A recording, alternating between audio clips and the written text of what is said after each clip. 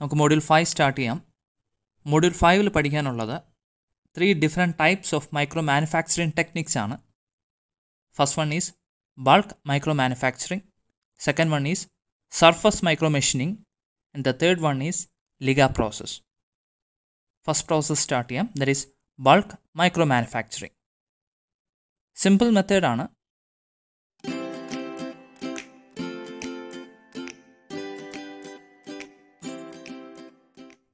Then unwanted portions നമുക്ക് remove ചെയ്യാം. We need to use different types of etching process. Basically 2 types of etching process ആണ് വരുന്നത്. First one is wet etching process and the second one is dry etching or plasma etching.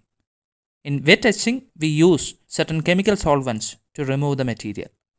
Dry etching എന്ന് പറയുമ്പോൾ plasma ionized gas use ചെയ്ത് material remove ചെയ്യാം.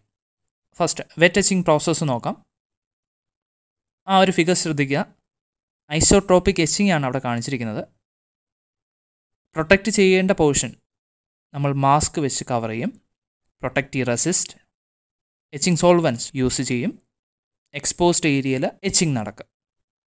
Then അവിടെ ഒരു പ്രശ്നം വരുന്നത് എല്ലാ ഡയറക്ഷനിലും ഒരേപോലെയാണ് എച്ചിങ് നടക്കുന്നത്. ഒരു പെർഫെക്റ്റ് ഷേപ്പ് നമുക്ക് കിട്ടത്തില്ല.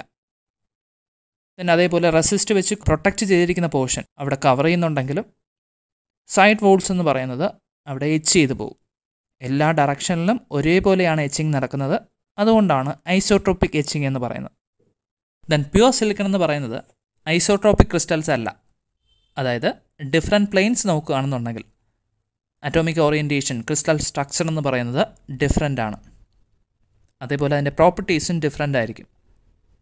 Basic planes and directions module 4ൽ നമ്മൾ കവർ ചെയ്തതാണ്.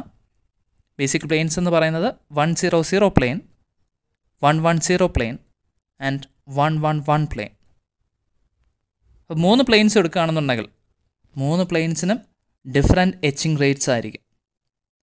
100 ആണ് എച്ചിങ് റേറ്റ് കൂടുതൽ. അറ്റ് ദ സെയിം ടൈം 111 എന്ന് പറയുന്നത് hardest to H, etching rate വളരെ കുറവാണ്. അതായത് 100 പ്ലെയിനിൽ 100 ഡയറക്ഷനിൽ എച്ചിങ് സോൾവൻസ് അപ്ലൈ ചെയ്യുകയാണെന്നുണ്ടെങ്കിൽ വളരെ എളുപ്പത്തിൽ മെറ്റീരിയൽ എന്ന് പറയുന്നത് റിമൂവ് ആവും. അറ്റ് ദ സെയിം ടൈം 111 പ്ലെയിനിൽ എച്ചിങ് റേറ്റ് വളരെ കുറവായിരിക്കും. മറ്റൊരു കാര്യം ശ്രദ്ധിക്കേണ്ടത് 111 plain makes an angle of 54.74 with 100 plain. Figure check ചെയ്യുക. There is anisotropic etching of silicon. 100 plain silicon ആണ് അവിടെ എടുത്തിരിക്കുന്നത്. 100 ഡയറക്ഷനിലാണ് എച്ചിങ് സോൾവൻസ് അപ്ലൈ ചെയ്യുന്നത്.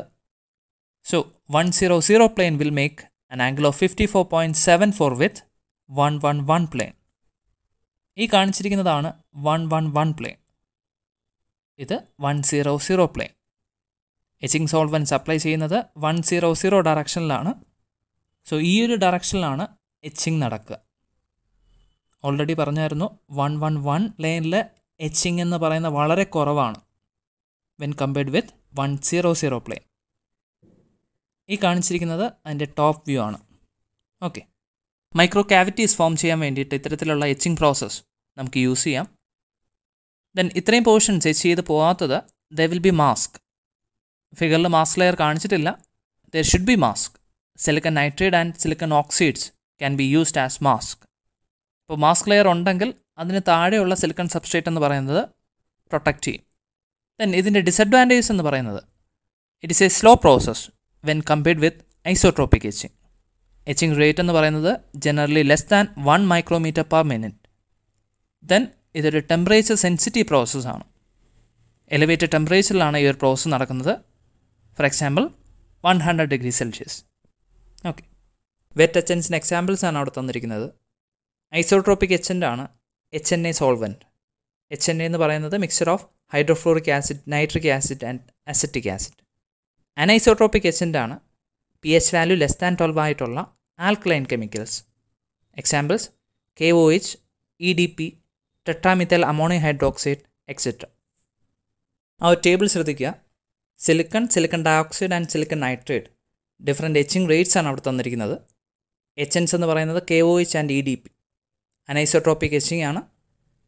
സിലിക്കൻ്റെ എച്ചിങ് റേറ്റ് എന്ന് പറയുന്നത് if you use KOH it is up to 1.4 micrometer per minute. EDP ആണെന്നുണ്ടെങ്കിൽ 0.75 micrometer per minute. അപ്പോൾ KOH നമുക്ക് സെലക്ട് ചെയ്യാം four etching silicon.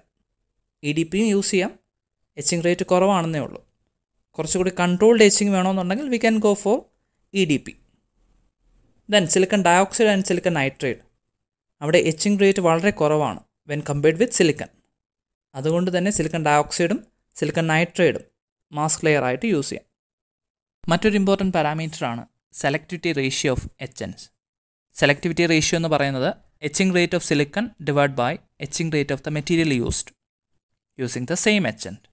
Generally silicon dioxide, silicon nitrate, silicon compounds ഇതിനെല്ലാം തന്നെ etching rate വളരെ കുറവാണ്. അതുകൊണ്ട് തന്നെ ഹൈ സെലക്ടിവിറ്റി റേഷ്യോ ആയിരിക്കും. ഓരോ എച്ചൻസും നോക്കുക, അതിന് കറസ്പോണ്ടിങ് ആയിട്ടുള്ള സെലക്ടിവിറ്റി റേഷ്യോ കൂടിയ മെറ്റീരിയലാണ് മാസ്ക് ലെയർ ആയിട്ട് എടുക്കുക. ഓക്കെ, ഡിസൈഡ് സൈസിൽ 3D ജോമെട്രി നമുക്ക് കിട്ടണമെന്നുണ്ടെങ്കിൽ കറക്റ്റ് ടൈമിൽ എച്ചിങ് പ്രോസസ്സ് സ്റ്റോപ്പ് ചെയ്യണം. അതുകൊണ്ട് തന്നെ എച്ചിങ് സ്റ്റോപ്പ് മെക്കാനിസംസ് വളരെ ഇമ്പോർട്ടൻ്റ് ആണ്. ഡിഫറെൻറ്റ് ടൈപ്സ് ഉണ്ട്, അത് നമുക്ക് അടുത്ത ക്ലാസ്സിൽ പറയാം.